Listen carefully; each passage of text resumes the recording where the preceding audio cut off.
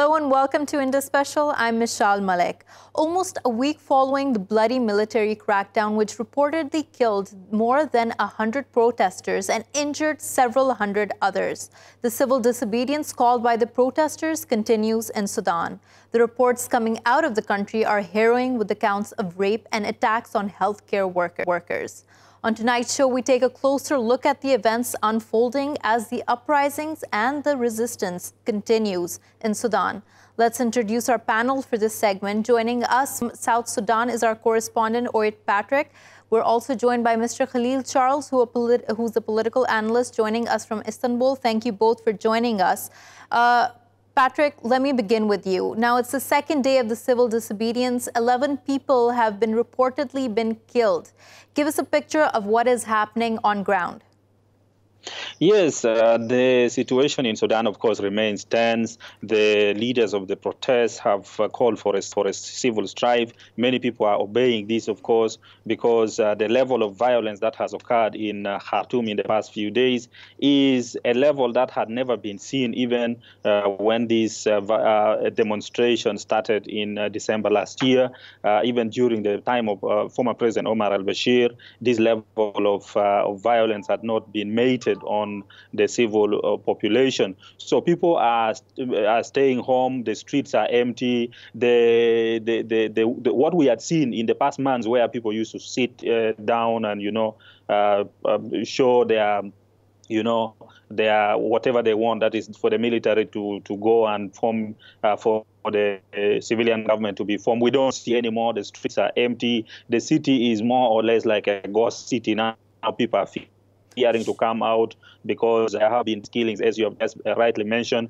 People have been killed, people are scared, some are injured, some hospitals have been surrounded, some medical staff have been also threatened. So all this is playing into perhaps what the military wanted to achieve, that is to scare off the protesters, and therefore they would become stronger in the negotiations, if at all negotiations will ever take place, because the protesters are saying they are pulling out of the talks as well. We have seen Right. So you mentioned here that the 11 people that have been killed, that is confirmed. Now, we are seeing that with the civil disobedience beginning just on Sunday, 11 people already have been killed. And you also mentioned that the streets are empty. Who are these 11 people? Do we know more about them? Not really, because these are basically civilians. With the show of force being done by the military and surrounding even people are afraid. Even journalists now, when you are reporting, you report in hiding. It is not like before when President Omar al-Bashir was removed from power. Journalists were out, they were reporting openly and so on. All these things are now kind of restricted. Everybody is fearing even to come out and try to trace what is going on. Even now, what most journalists are doing is that they are using their phones to film. When the protests began in December, people were doing the same thing because of fear of the regime. They were using phones majorly to film and all that. But then President Omar al-Bashir government, journalists are coming up with cameras, their audio recorders and so forth to do work openly. But again, we are seeing a situation where journalists is difficult. And yeah, so yes, the civilians have been killed. The numbers are there, but who exactly to say it is so and so and so and so? These details are not yet out for the public. Right, and we've been hearing about how there is a lack of internet access because that has been blocked. What is that situation like? A communication through the internet and the telephone lines? What is happening on that front? Yeah, it is very difficult. It is very difficult now to actually talk to people. Whenever most of these, dictatorial regimes, when they want to make some kind of violence on the people and so on, the first thing they try to block is the communication. And we've seen this also happening. Our colleagues who are there in Khartoum, to get to them has become difficult. We used to connect to them on WhatsApp and all these things. Now you try, somebody's offline. But generally, in Khartoum, also the SIM cards, the mobile networks have also been having some issues. But now we see it is even more difficult to communicate. So perhaps this is one way to ensure that not so much information gets out of Khartoum as, there is international call to the army to leave power to the civilian, and there has been condemnation of the violence going on. So they will try as much as possible to ensure that not much information goes out. So that one, yes, is there. Right. And just in these past 2 days, we've been hearing more and more about the attacks that are being carried out. There were reports on social media that stated that in hospitals, healthcare workers were not only attacked, but they were also raped. There was also a social media post which showed that the University of Khartoum had been destroyed, or some parts of it had been destroyed. Is there a confirmation on any of these reports coming out? Really much of confirmation, because the confirmation you would want to hear from the government officials, from the authorities, and the authorities are very selective in what they're saying out. They're saying very little, and no room for questioning what is going on and things like that. So yes, these things are being reported, but to get a confirmation from the official is a little bit difficult, given the fact that this is a military. These are a group of people who don't talk like a normal civilian government where you are. So of course, that is the situation. Right. But Patrick, following from that, what are the journalists talking about, especially after the crackdown and now that more information is coming about how bloody that crackdown was in fact? How much do we know about the casualties, about the destruction, especially from journalists working on ground and from activists on ground? What has been the real information that can be extracted from that situation?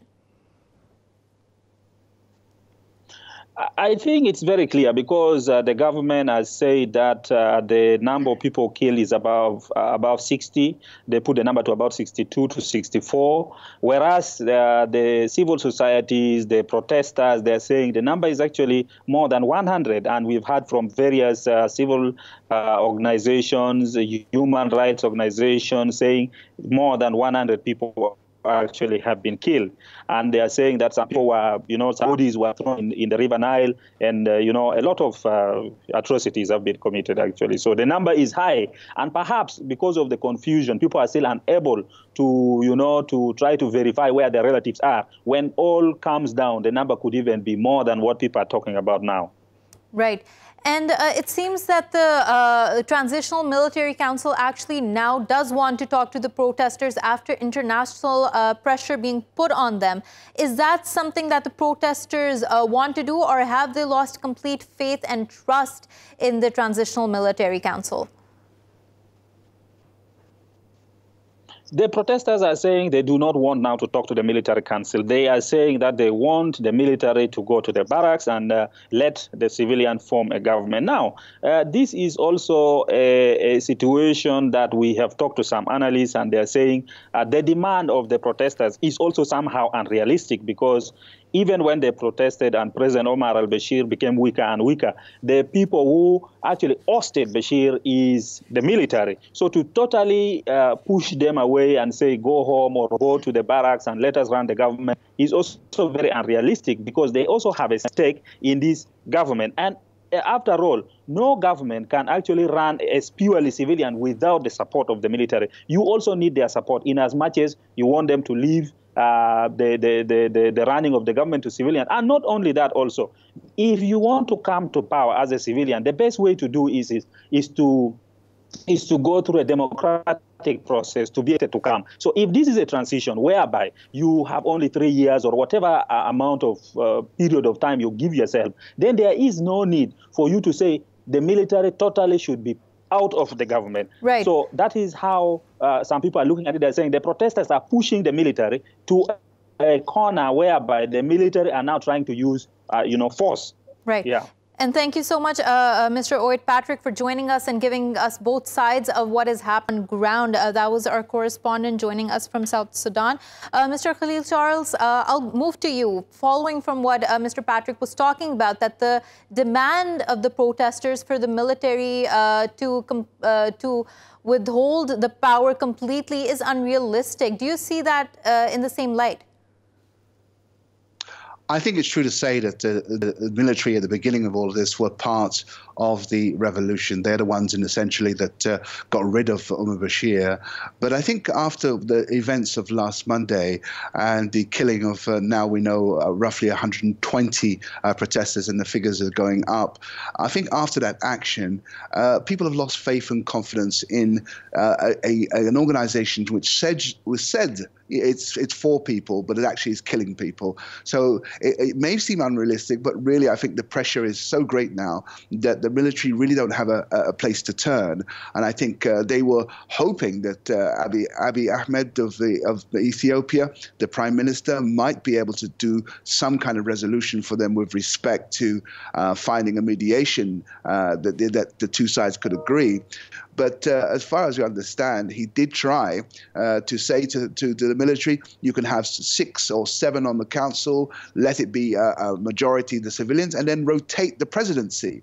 And this also was rejected. So I think there's a definite fear now amongst the military that not only are the civilians likely to bring charges against the people who were part of the government, but it's quite clear now that after the events of last Monday that the civilian government will be interested in bringing charges and bringing accountability to the people who were behind the massacre of the people last Monday.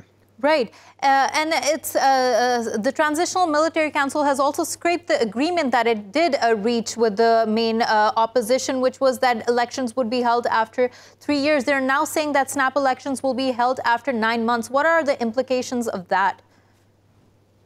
Well, the implications are there are millions, I should say, of people who are disenfranchised, who are not able to cast their vote. You have to remember, in Sudan, there are 3 warring areas going on, in Darfur, in Blue Nile, and in South Kordofan. And there are displaced people living in camps who are not registered as citizens. These people have a right to be part of the poll. And to say that an event like a major election can take place within 9 months would be essentially to disenfranchise a large section of the population who may or may not want to cast their vote. So that's one of the main problems that they're facing, the implications of this 9 months. The second implication I think one has to consider is that the old structures of running the elections, which was dominated by President Bashir and his team, are still in place. And so there needs to be a sweeping change to the way in which elections are done. People have to be reorganized. You know, there's the way in which the count is done has to be set up. All these procedures have to be set up. And thirdly, the implication is it won't allow people enough time to actually discuss the issues that affect them. And so anybody who comes along now will probably be voting on previous party lines or previous religious lines, because some of the parties are based on religious Sufi orders. And so it just means you're going back to the same situation where the public are not informed about the issues that affect them. So having a speedy election won't actually bring a resolution to the problems that the people face in Sudan. Right. But given that the main protesters who have called for the civil disobedience have also claimed that they will only end the civil disobedience when a civilian government announces that it's in power on national television. Now, given that there is an evident power struggle there, does it seem like it's a complete deadlock currently? And do you see anything budging from either side? Well, my analysis is that I feel that it's only a matter of time. One can have a lot of despair, but what the military did last Monday has actually brought together some of the forces who weren't even supporting the protest movements or the protest leaders. You have your Islamic parties like the Muslim Brotherhood, you've like the Popular National Congress. These are all Islamic-based parties who have come out openly and condemned them for their action. And so it's very unlikely that the military has any port where it can put its ship, where it can dock, where it can find solence. It doesn't have that at the moment. And so with the pressure coming from the outside world, with the UN, with the EU, with the African Union, all against them, and might have to push the And Mr. Charles, hold on to that thought. I want to introduce another guest that has joined us back, Dr. Sara Abdelgalil, who is joining us from Norwich, UK. She is the president of Sudan Doctors Union. We're also joined by Ms. Yusra Abdelmoniem, who is a student activist joining us from London. Thank you both for joining us. Dr. Sara, let me begin with you. Now, going back to the violence we were talking about after the crackdown on June the 3rd, we heard about bodies being dumped in the River Nile because they wanted to hide the number of people that were killed. What more do we know about the rapes that took place, the violence that took place, and how much violence was in fact inflicted upon the people and the protesters? Thank you for your interest in Sudan. The violence has been ongoing, but not in the same sort of scale as the 3rd of June. So on the 13th of May, there was another massacre, another trial to try to remove the peaceful protests from the sit-in. Then on the 3rd of June, there was the massacre, and we are, the information from Sudan that 100 plus lost their lives. It's very important to as well state that while they were shooting peaceful protesters, they were as well blocking any medical aid for those who were injured. They surrounded the medical clinics to prevent emergency care. Some were burned inside these clinics. There were rape cases, which we know, which confirmed this 4. Some of them are even working in the health professionals. A few bodies have been removed from the River Nile, and the first sort of post-mortem, I wouldn't call it post-mortem, but what the doctors have mentioned that these cases were sadly shot, and then there were stones tied to the bodies, so they will sink and nobody will recover them. There are 100 or 120 missing activists. We don't know whether they are safe because of the internet blockage. We don't know whether they are detained. We don't know whether they are killed. But even worse, they followed the injured into the hospitals. They invaded the hospital at the beginning of last week, threatening the doctors, the nurses, and the patients themselves. What is happening at the moment is a complete, I would say, invasion and repetition to what happened in Darfur and other parts by the RSF, the Janjaweed. And it's to threaten and frighten the people of Sudan, who have led a peaceful, civilized, non-violent resistance for the last 5 months. Right. And Ms. Yusra, going to you, we're talking about all these reports coming out, and activists is dedicated to this cause. Knowing more about this cause, who is non-Sudanese, would also be glued to the internet trying to hear about the updates that are coming. What reports did you hear about coming out after the crackdown, especially on places such as Twitter, Facebook, where this revolution has gained a lot of momentum over the past 5 months? Alumni Association to try to gather the information and verify them, and try to shed the light on the ongoing atrocities in Sudan to the international media. We use Twitter. We also try to transfer information to people inside Khartoum or inside Sudan through SMS and through one of the applications, FireChat.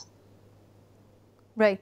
And gaining from all the information that you have gathered, how much displacement was there on ground? How much confusion, how much chaos was there, in fact, after the crackdown? And that still continues today. So far, we've received a lot of information. And so far, we're actually a bit scared because even though the majority of the population have no access to the internet, yet we're seeing all these atrocities.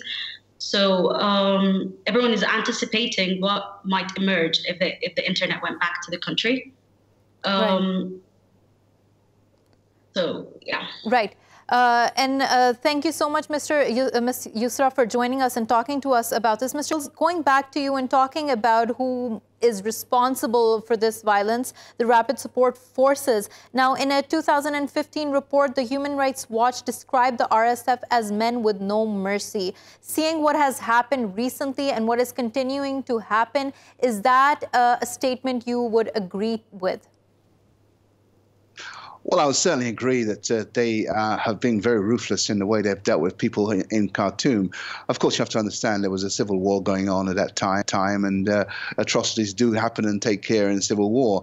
However, this is not a civil war. This is peaceful protesters, peaceful demonstrators who are asking for their rights as civilians and citizens. And so, therefore, the heavy-handed tactics of the RSF are certainly been very weak. One can criticize that very, very strongly. But the leader of the RSF, he is putting himself out as a man of the people. I understand that Hamidti, as he's called, Mohammed Hamdan, he actually paid $100 towards the salaries of teachers and said that he would increase the salaries of teachers. And he actually paid into the Bank of Sudan. He has put himself up as you know, the savior of the people. But in fact, he is the one that's prepared and is going to be continuing to be prepared to take draconian and brutal action when that's necessary. But understand that there continues to be disputes within the security forces.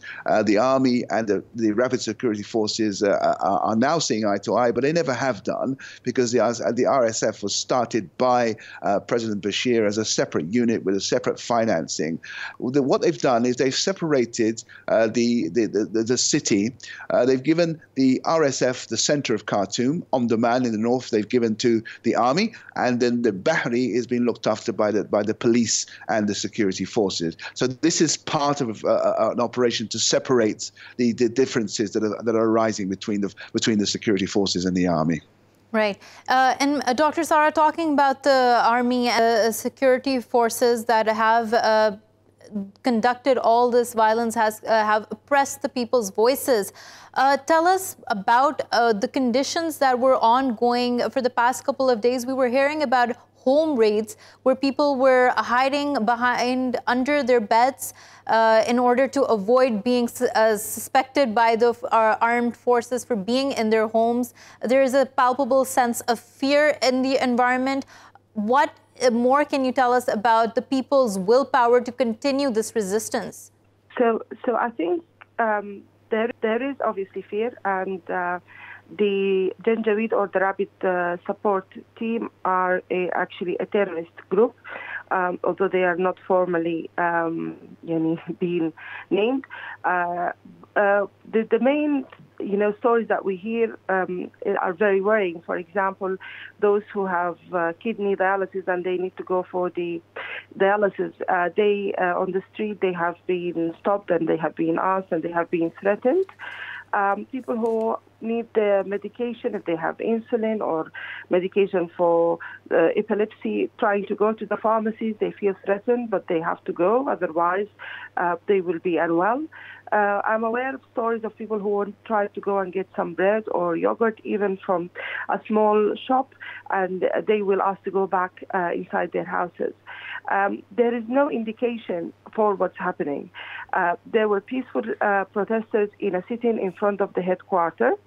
The question is, why is the spread of this Janjaweed in not only Khartoum but other cities in Sudan? What is the indication? There is no indication, apart from that the Transitional Military Council is trying to threaten the people of Sudan to crack down the peaceful resistance, and this should not be accepted.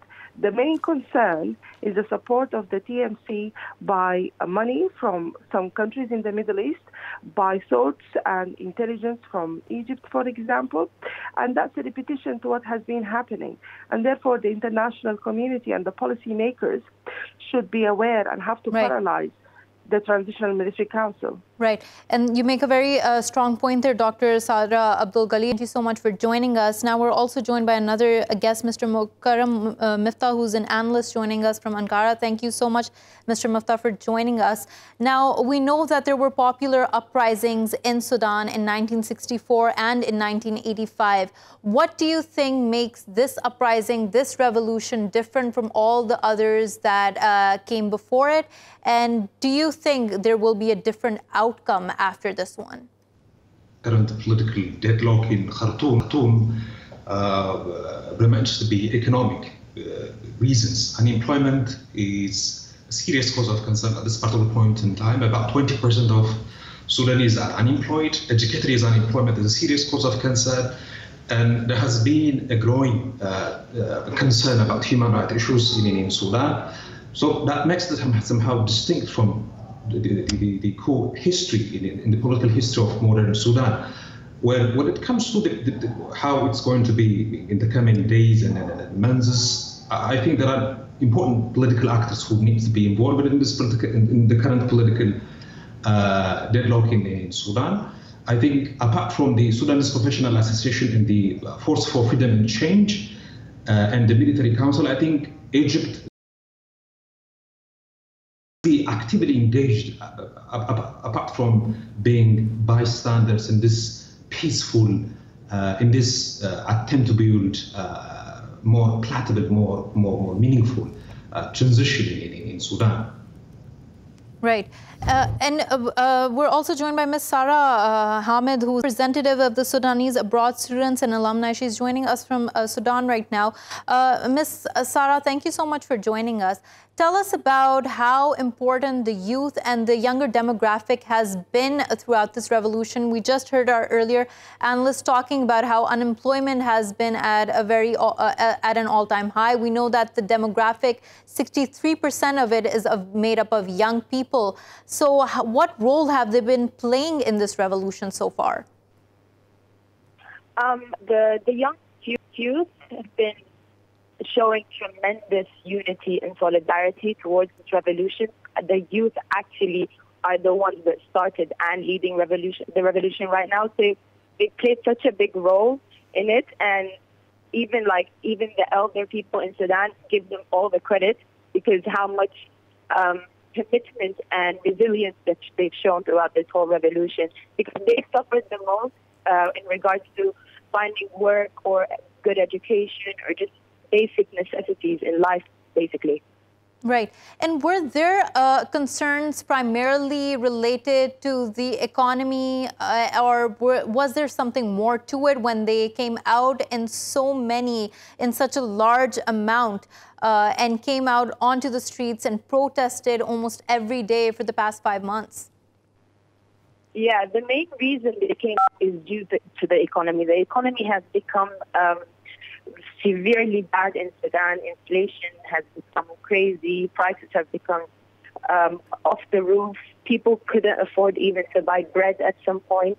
So this was one of the main reasons why the youth decided to walk out and actually fight for their rights. But also because we've been oppressed by this government for 30 years. There's no women's rights. There's no human rights in general. So the people just decided to stop just dealing with it and actually go out and protest for the rights. Right. And Mr. Charles, going back to you, we're seeing more and more developments coming about, and we're all talking about how to break this deadlock, there needs to be an international influence coming from outside of Sudan. Do you think at this present moment there is ample amount of pressure coming onto the Transitional Military Council?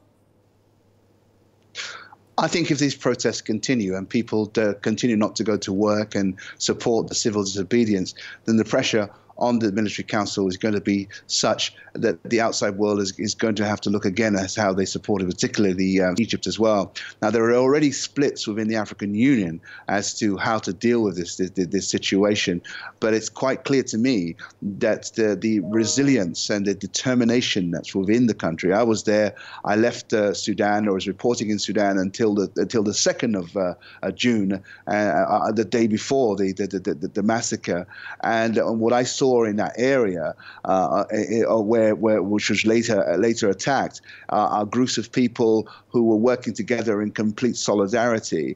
People from different parts of the country, from Darfur, from the east, from the west, and they were all working together. There were arts workshops. There were people of religious denomination. They prayed prayers there. It was a wonderful atmosphere, and they were all clubbed together in a determination to get civilian rule. And I don't think that's going to go away. I don't think people are going to get tired of asking for that. And they're there for the long haul. In terms of the army, I do feel the pressure is increasing and will continue to increase on them, and they would want to have some kind of mediation, somebody who will step up and give them some guarantees that they, in the end, won't be prosecuted for what they've done. Never mind what Omar Bashir did previously to that, of which he also has to stand trial for his misgivings, or misdealings. But the army now of a situation where they also have to stand, to have to be made accountable for what they've done. So it's a matter of time. It's hard to say how long that's going to be, but it's certainly not going to be very long, right.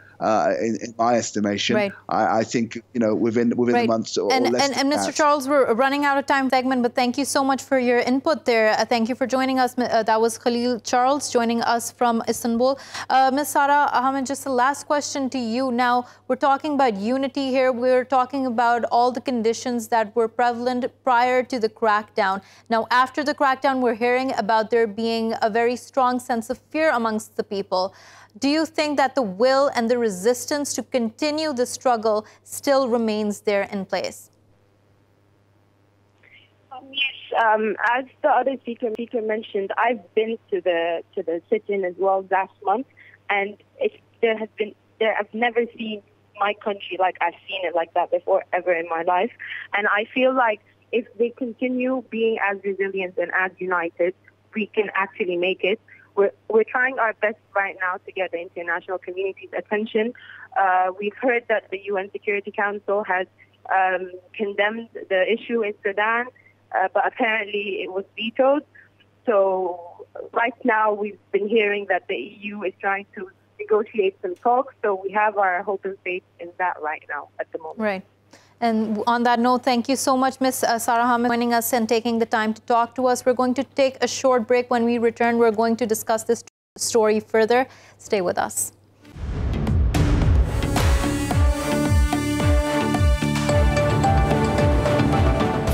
Welcome back to Indus Special. One of the things that has stood out during the uprisings in Sudan is the number of women who have come out to protest.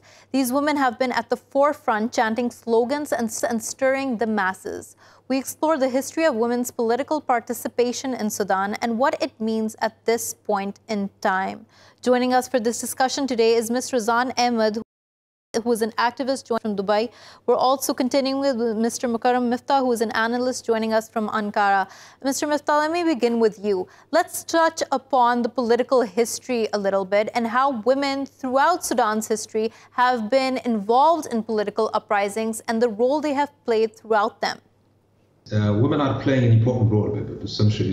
They are the one who are leading the protests in many places, and in fact, some of them are university educated.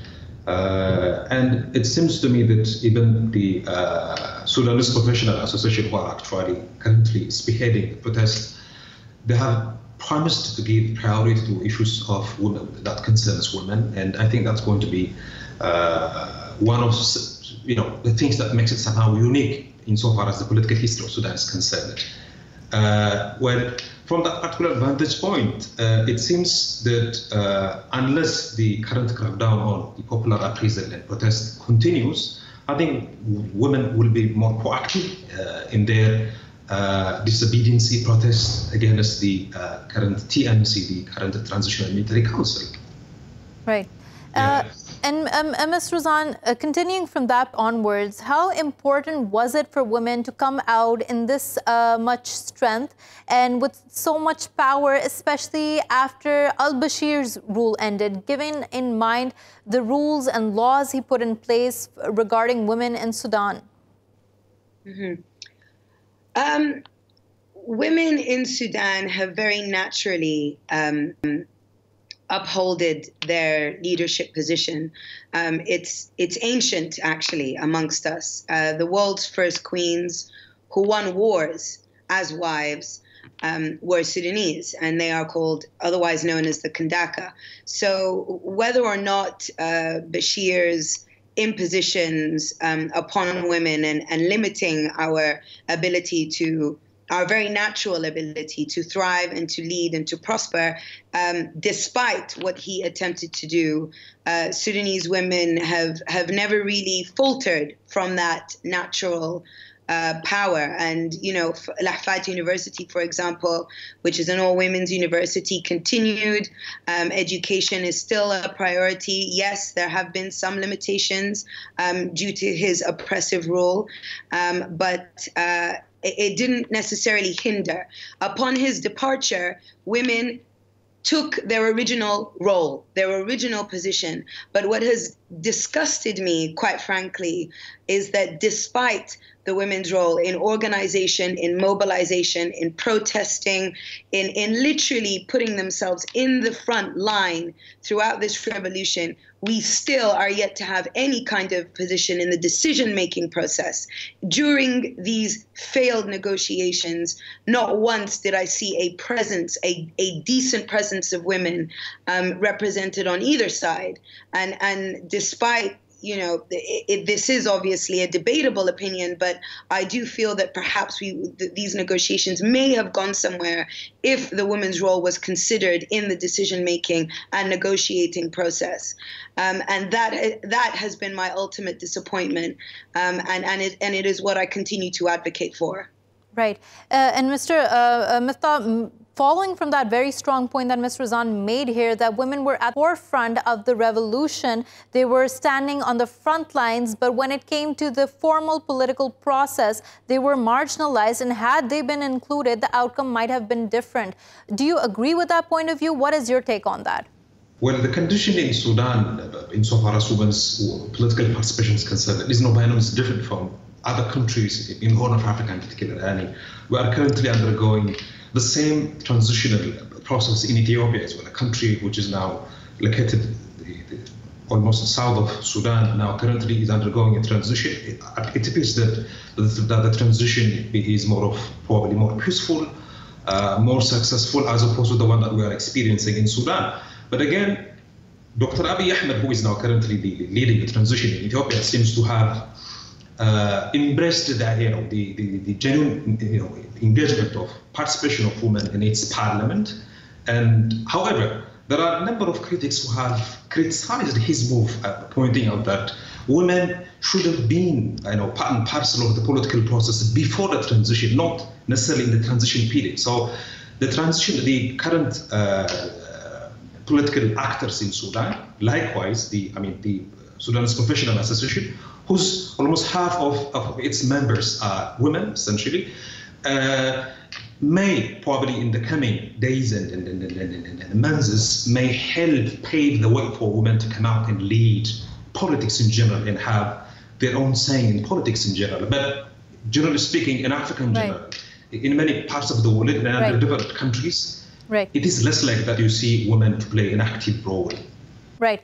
And thank you, Mr. Miftah, for joining us and giving us your input and insight in very important discussion. We're now joined by Ms. Nadia Nour, who's an activist joining us from Sudan. Welcome to the show, Ms. Nour.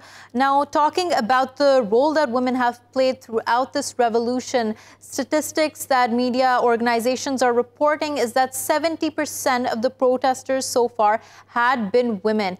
What was pushing women to come out in such an overwhelming majority, and was this unprecedented? No, actually, throughout Sudan history, women have played a central role in society and political life.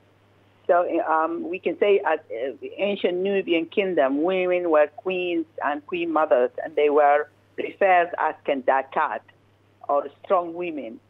In the Darfur region and Western Sudan, more broadly, women who write poems, and who lead all virtues and traits such as bravery in times of war, and the genocide which the government of al-Bashir done in Darfur. Women, they played a very significant social, political role.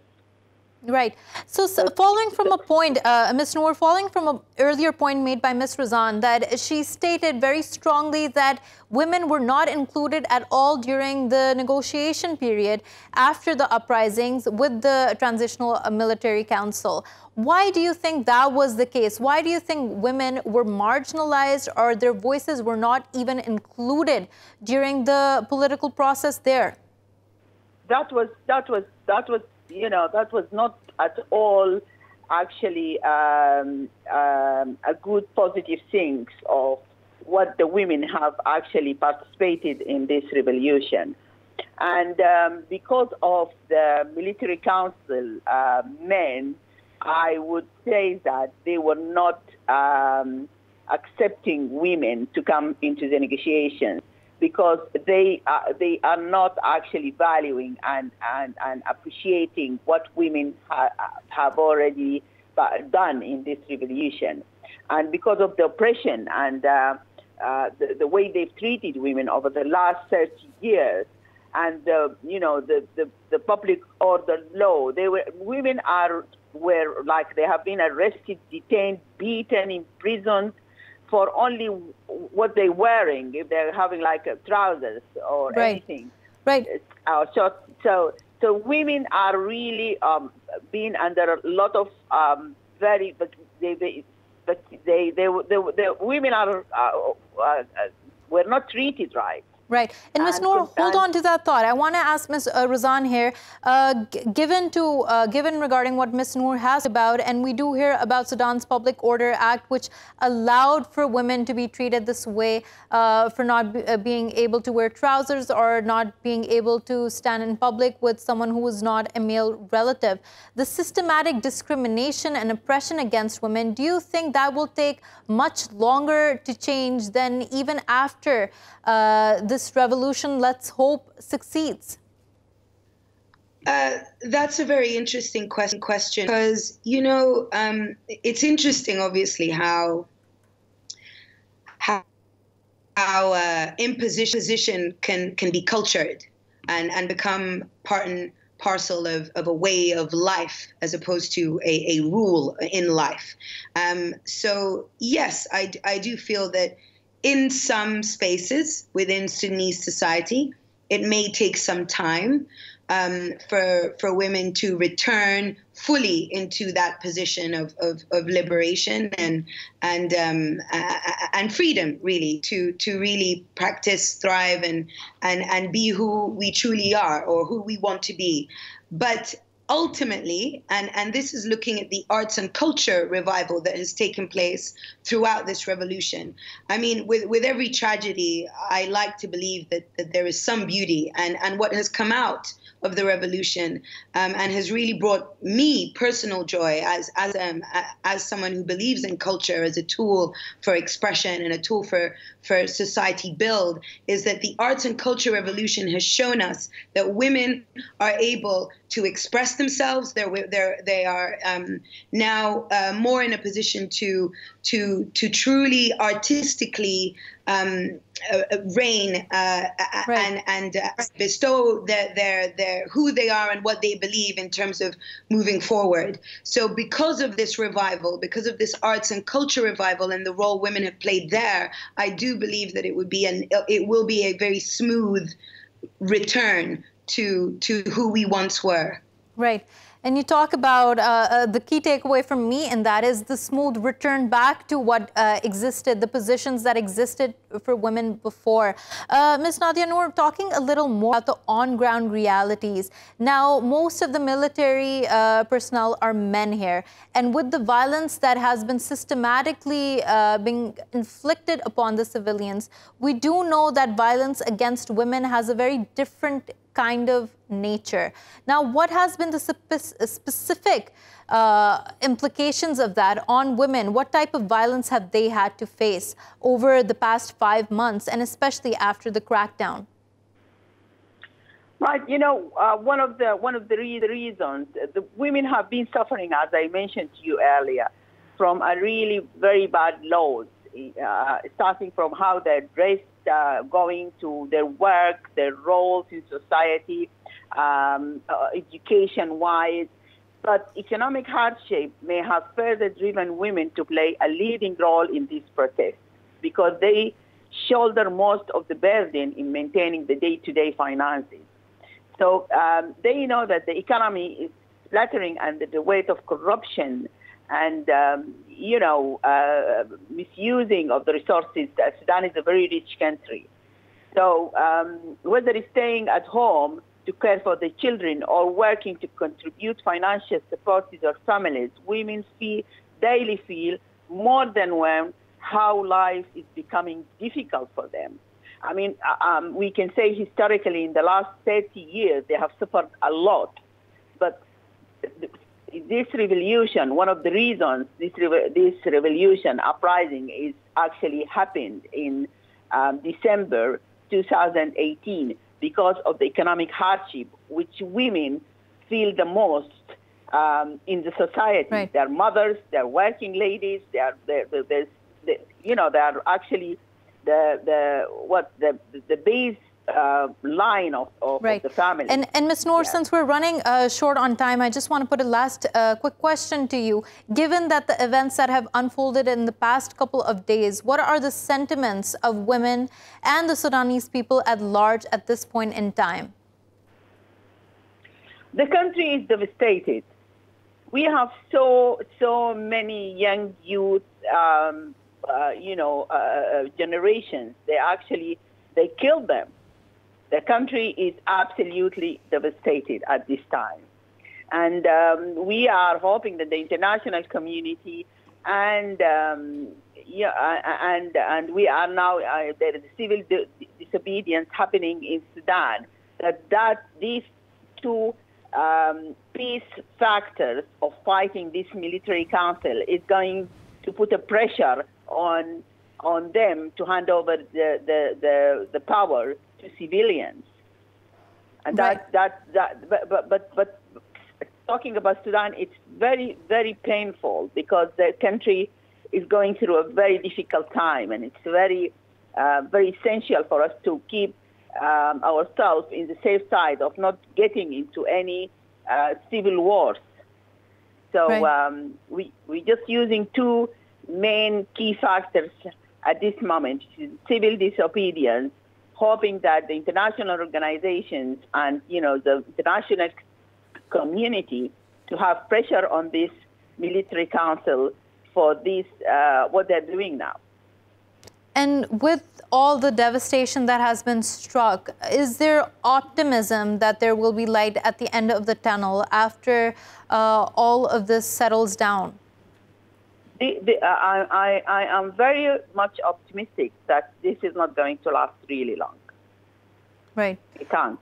By all measures of humanitarian, facts, I don't think this is going to last long. It will end soon. Right. And on that note, thank you so much, Ms. Nadia Nour, for joining us and talking to us. And thank you so much, Ms. Rozan Ahmad, for taking out the time and talking to us. With that, thank you so much for watching Indus Special. We will see you again tomorrow with more stories. Till then, goodbye and take care.